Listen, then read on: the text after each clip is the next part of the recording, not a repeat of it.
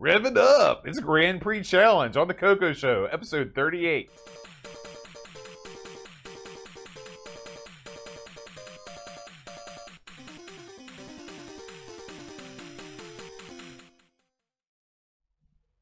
Hi everybody, welcome to the CoCo Show. I'm John. And I'm Aaron. And today, Aaron, we're going to be talking about Grand Prix Challenge. Ooh, I love a good challenge, boat. Aaron, when was the last time you dropped the clutch? Well, I can't drive a clutch, I'll be honest with you. And if that has another meaning, I don't want to know. Did you ever attempt to drive the stick? I did. I tried to go with the stick. It's funny, remember where the old post office is? There's a little hill right there? That's where the stick dreams died. Because at that stoplight where you had to sort of hit the brake, the clutch, and the gas all at once, my feet got confused. I'm like, I'm done. I'm done with this. We don't live in a real stick-friendly neighborhood. Or state. Yeah, state. Everything is uphill. There's nothing better than being at a stoplight that's uphill and directly behind you is railroad tracks. And that happens all the time. So if you screw up, you'll be killed. Not conducive to wanting to drive a stick. No. Now, did you ever do any drag racing when you were a youth? Did you see what I drove? No. You could probably beat me by literally dragging someone close to the car. My cars, I dropped transmissions like they were going out of style, brother. My old cars were like a Chevy Nova, not the cool ones, the old kind. I had the Chevy Citation, a lot of Chevys in there. Junk. Old, incredibly old Toyota, a Grand Am. I was in there. Now, did you ever lust after any particular car? Let's say when you were in high school and you drove into the parking lot, you saw some cool kid driving a blank. Well, it's funny because when I was in high school, no one had a good car. They all had garbage cars. And no one really seemed like to have like a cool dude car. You know what I mean? I remember thinking to myself, oh, look. It wasn't like driving into the drive-in Happy Days where everybody had the hot rods and stuff like that. I knew this chick, and she graduated, I don't know, 7, 8 years after me. We used to hang out. And I went to her graduation, and there were all kinds of people getting cars for graduation gifts. And that was foreign to me. I was like, what is this? And now when you go past the high school, they've all got the best conceivable cars. There's a lot of nice cars. I remember there was a guy at school, he drove a Dodge Viper. Oh, man. Yeah. You know who had an awesome car when he was a kid? It's the Brent. Really? Yeah, he had like a BMW? What? Are you serious? Ancient one? Oh, yeah, it had one of those torch, what are they called? The fire plug or whatever to get it started. Oh. It was ancient. It's like a diesel. It was ancient. It was an ancient, it was indestructible, but it never worked.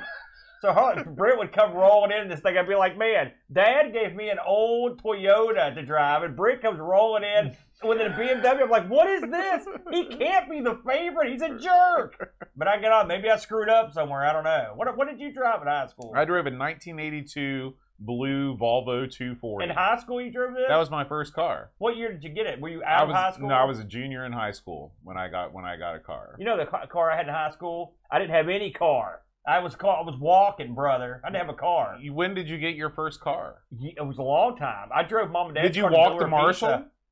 Oh, I didn't have a car down there for a long time. I walked, yeah, absolutely. Did you not have a job during high school? No, I had a job after high school. My last year I had a job, and I drove their car. Oh, okay. I don't think I would have made a wad. I barely have a car now.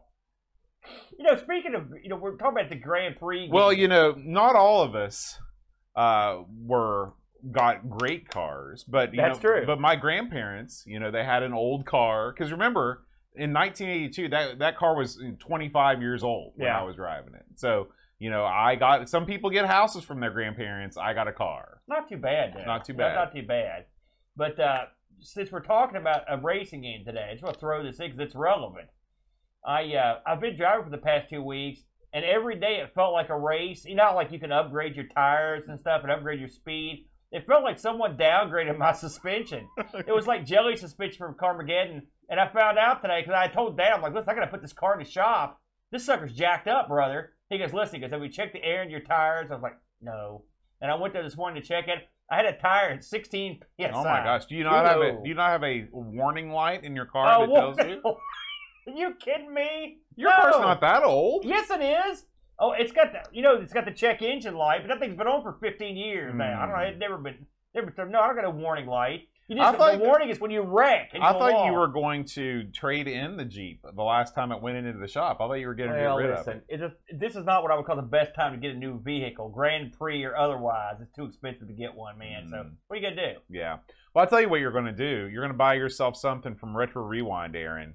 Run the ad. Are you ready to take the plunge into the exciting world of the Tandy Color Computer?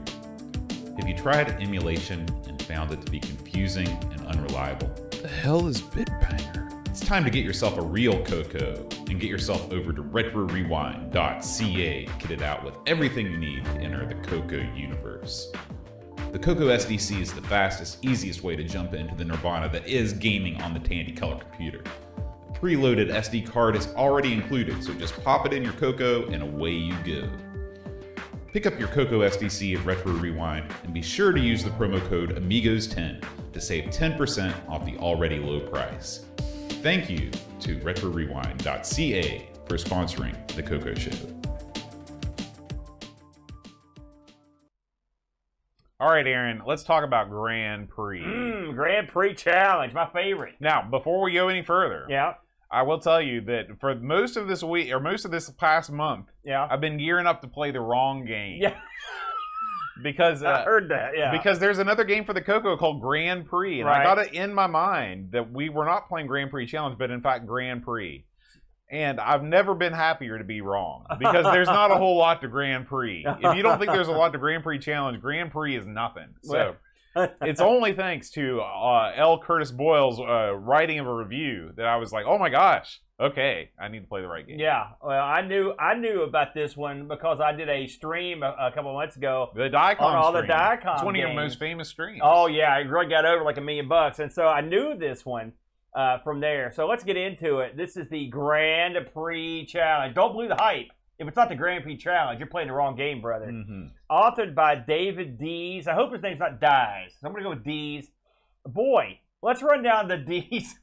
He was from Diecom because guess what? He was the outfit. He put the die in the Diecom, right? So listen to this lineup. I'm going to just go over it because they're so cool.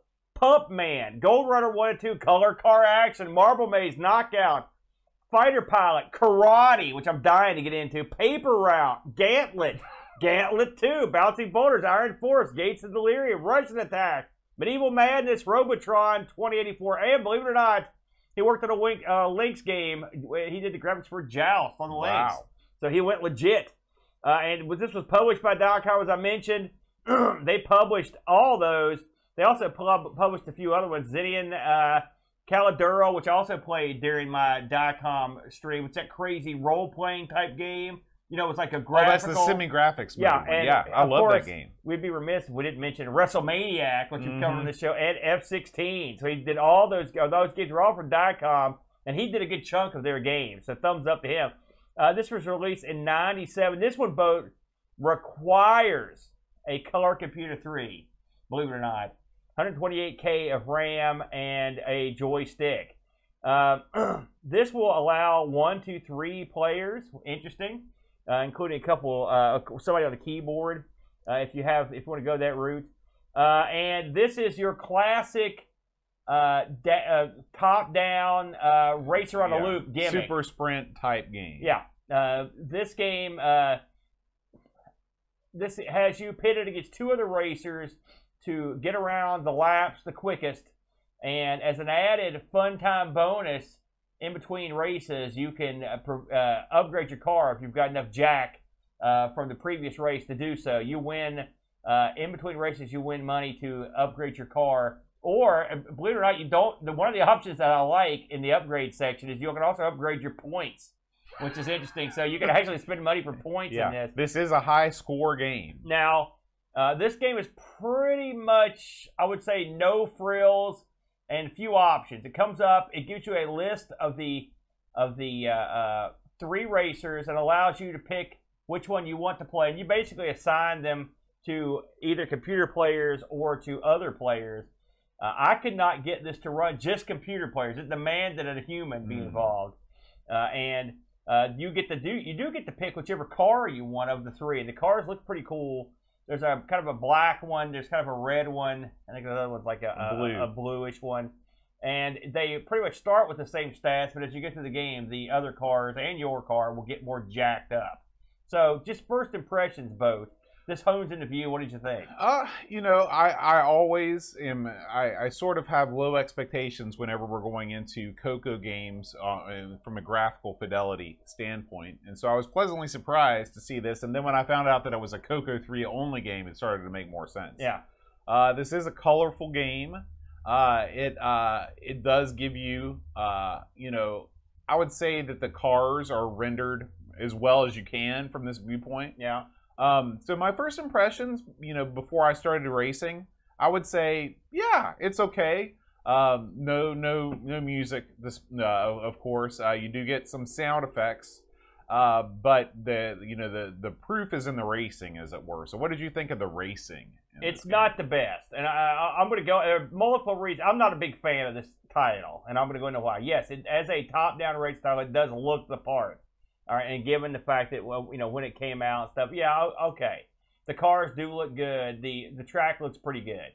The racing itself, there are several things that bother me about this game. The first thing is the computer cars can go right through obstacles.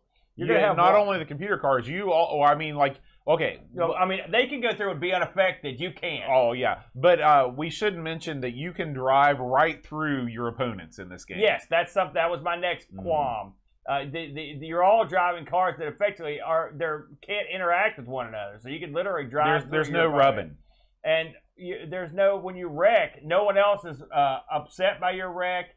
And so what does that mean? It means if you have a screw up, in a lot of games, you can buy some time because other people have to avoid you or whatever. Not in this game. I mean, because this game's in the sort of if you play something like a Super Sprint or whatever, there's the fun of it is that you're all involved in a race. This is almost like fighting ghost cars in future games where you just play like fake cars. That's what this reminds me of. The fact that, I'll tell you, one of my pet peeves is when other enemies aren't affected by crap that affect you. That drives me nuts.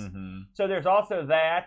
Like I said, you're going to hit oil slicks, you can hit water. Oil slicks make you spin like whatever direction you're going. So sometimes you can go through them and you're okay when you come out to the other side. But a lot of times you get put in the wall. When you get put in the wall in this game, you're instantly stopped, and then you've just got to start back up. What does that mean? Well, it slows the game down totally. You can't sort of touch a wall and rub up against it. You're stopped. So the second you touch the wall, there's all your momentum gone. Now, when you purchase upgrades, you can purchase acceleration to make sure that isn't as bad, but in the first couple levels without acceleration, that's a real problem. Another thing I don't like about the game is the control scheme is not the best. Now, I've used this is not that unusual a control scheme for a race game like this. I had a game like this for the Odyssey too. I think it was called Speedway. And it was pretty much exactly the same in terms of the way you played it, but it doesn't feel that good in this game. I had real trouble. I tried this with the Black Beauty, and I also tried it I rigged it up to work on my Super Nintendo rip-off controller on the Mister, and neither one of them felt all that great, and there was neither one of them where I could negotiate the course with any sort of confidence. I thought that it made it very difficult. What did you think about the control in this? Well, the control is unique. Yeah. And, I very rarely get a chance to brag on my gaming prowess, but I think I figured out how the controls work in this game because I was able to win a lot of races. Okay. This game utilizes an invisible throttle that you can't see. Whenever you push up on your stick, you don't have to constantly push up on your stick. If you stop pushing up, your speed remains constant. Sort of like test drive. Okay. Yeah. And so now the problem is that you're never quite sure when you've reached the max throttle. Yes. But if you are able to, at least on the first 3 or 4 courses, if you're able to get your throttle up to sort of a normal speed and then not hit any walls, you can win races. Yeah. And this is a game I tried on both the Deluxe. I played this all week on an actual CoCo 3. I didn't use the Mister at all this time. I used the actual CoCo 3. I started out using the Deluxe joystick. Then I switched to a Sega Genesis pad. I had much more success with the Sega Genesis pad because you have to make sort of rapid left and right movements you need to know where those are. It's almost segmented on a controller versus the Black Beauty. You know what I mean? Yeah. You can be like, bam, bam, bam. Your car goes 1, 2, 3, 4, 5, 6. Exactly. Now, you think you would make it more friendly to the analog stick, if I'm honest. But I didn't have that much luck with. I mean, you're right. I had more luck with the Genesis stick. Yeah, and it also makes you wonder in a game like this why they wouldn't use the fire button to accelerate. You know, they're not using the fire button for anything in this game. I could not figure that out. I couldn't figure that out. I will say this does have 2-button support. Did you notice that? No. The second button is a pause. Really? Yeah, the second button is a pause. Because trust me, I thought I locked up the thing, and I was like, oh, it's pause. So that's kind of neat. I mean, listen, this is a no-frills game, all right? If you paid, I don't know what this was going for back in the day. If you paid full price for this, if you paid like usually $29, I think you'd feel like you got screwed. Especially if I had a shiny new CoCo 3. This just doesn't cut it. This is an ancient game that I played on the Odyssey. The Odyssey 2 had a game. Now, it wasn't as pretty as this, but I mean, it's the same basic game with the tank controls. I liked, of course, like I said, the in-between parts are sort of like Iron Man Stewart where you upgrade your car. That's cool, but I had trouble even getting too many. I wasn't as apt at this as you were. I won some races, and you could come back early and win, but later on in the game, the other cars get a lot tougher. And then it makes it a lot harder. Yeah, and Bucko says point out that the button is your brake. I didn't really use the brake that often because I use the walls. Slow. I use the wall as my brake. Yeah, I didn't. I don't know. I didn't feel like it did anything. I hit it all the time. It didn't do nothing for me. This is a game. If you're a CoCo 3 owner, I believe, the CoCo 3 came out in '86, right? I think it was something like that. And you're on the lookout for anything that's CoCo 3 only because you know it's going to be a big jump up graphically from a 1 and 2 game. If you are playing with buddies, okay, if you got 2 friends and you got a little gaming group, I can see how this would be a worthwhile addition to your library. Yeah. This isn't going to blow anybody away playing it single player, but you could have a lot of fun playing this with 3 players, and in that case, it's not the worst thing in the world that you can't bump and run into each other and make each other explode because the track does get pretty crowded. The track is basically 4 cars across. There's not, if everybody's lined up, there's not a whole lot of space that you can go into. So it's still bare bones. It is very bare bones. Part of the fun and play with your friends is giving a little something. I mean, you're right. The track, but I mean, and there are lots of tracks. Yeah, too. There's lots of tracks. If you can get to them. But at the end of the day, is this one I'm going to ever go back to? No. I played it on stream. I didn't like it. Had trouble with the controls. And then playing it again because I knew what we were playing this time. I'm like, okay, I played this one. And I think of all the Daikon games I've played, this is not even in my top 15. I think this, and for a CoCo 3 game, like I said, it's just remedial. I would have liked to, it would have been great to have a little bit more action graphically, I would say.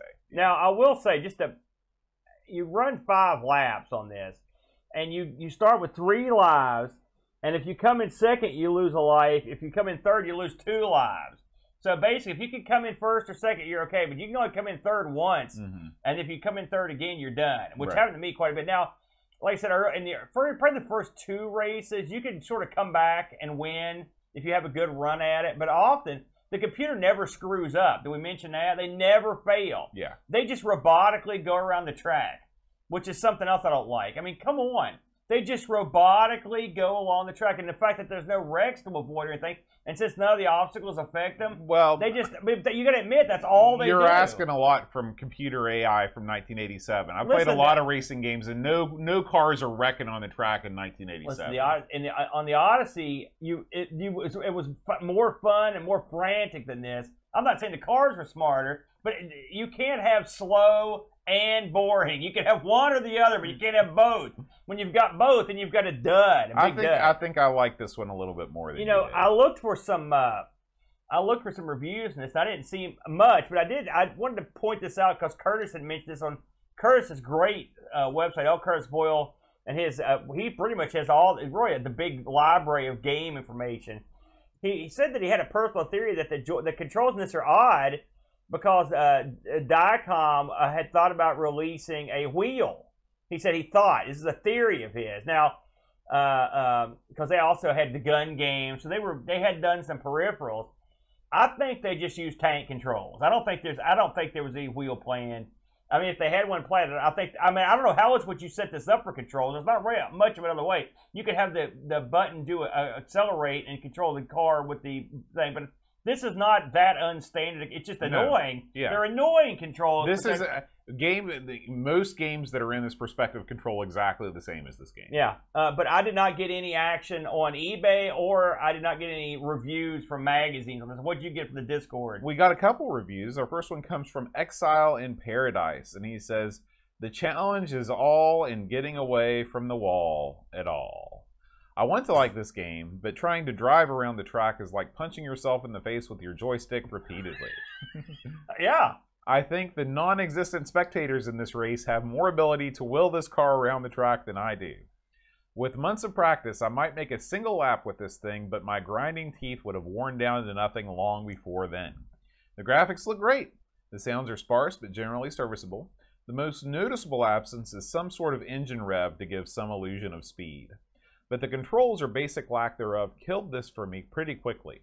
I even read the manual to make sure I understood the control scheme, but the results on screen had nothing to do with the scheme described in the manual.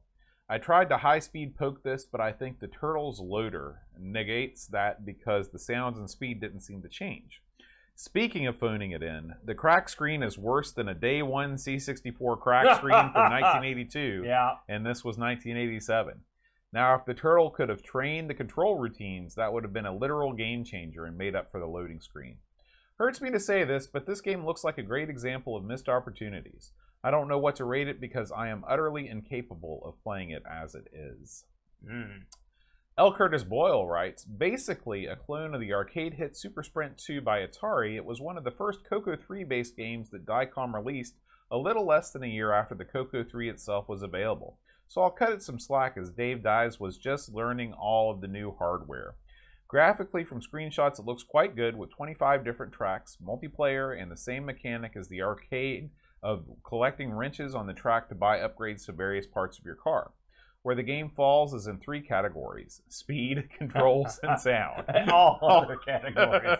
Yeah, I agree with that. The cars drive around quite slowly, never giving much of a feel for speed, and considering there's not much else on the screen besides 3 cars, it's not a CPU-related issue. The controls are very odd, with left-right on the joystick turning you in that direction and up-down doing the speed, versus the much more natural steer in the direction that you point. It almost seems as though the game may have been originally designed for a steering wheel add-on, and the sound is very minimal. That's right, same thing you just said. So it's not a terrible game, but not one of Diecom's better efforts either. I would normally rate it a 4.5 out of 10, but I will make it 5.5 just because of how early in the CoCo 3 game era it came out. Stick with the 4 out of 5. Don't reward them for sucking at the new computer. I'm not buying that. You know, this is not that far from a CoCo 2 game. Yeah. It's not like you couldn't possibly do this in the CoCo 2. I mean, we didn't even mention the sound because there's like a brrr. There's not a whole lot of sound to it. Dud. It's funny, we don't usually crank down on a CoCo game, but this is, amongst the ones we played, this is in my lower echelon. I disagree. What did you like about it? I like this game. It's also slow. I like the fact that I could win races. Well, I mean, yeah. Well, I couldn't do it, so you're a better man than me. No eBay on this, like I said. So that's it. That's all I got, Bo. All right. Well, that's going to do it for this week's CoCo Show. We appreciate you all for listening, as always. And, you know, if you are feeling froggy and you want to support the CoCo Show, help make it a weekly program, you can head on over to patreon.com/theCoCo Show. And you can slip us a couple bucks. If we get to $200 a month, the CoCo Show will morph from a monthly episode to a weekly show. We want to give a big Tandy thank you to our game selection committee, the group that selects these games for us. Canadian Retro Things, L. Curtis Boyle, Robert Murphy, and Steve Rasmussen. And we want to give a big shout out to all of our CoCo Show supporters, including Graham W. Vebke, O'Brien's Retro and Vintage, Buttons, and William Becker. If you like this format and you want to hear more, feel free to check out our other shows: Amigos, Everything Amiga, R. Sinclair, An American Take on the ZX Spectrum, the Atari ST Show, 1200XL, and ARG Presents, where Aaron and the Brent spin the wheel and make the deal. All of these shows can be found on the Amigos Retro Gaming YouTube channel or at anchor.fm/Amigos Podcast. Aaron, what are we going to be playing next time? Let's see what we got, bud. Oh, man. Frogger goes down under. You know what that means. Jumpin' Joey. Jumpin' Joey. This is a brand new release from our buddy Nick Marentes. Yes. I think this literally was just released this week, bud. So we'll get, this will be cool. It's a new blood, a Frogger type game. Coming down from Nick. Nick is a genius. I can't wait to try this. When you suggested, I was like, oh yeah, I'm down with that big time. Let's do it. So thank you all so much for listening. We will see you next time. And until then, all hail L. Curtis Boyle. Keep it going, Bodo.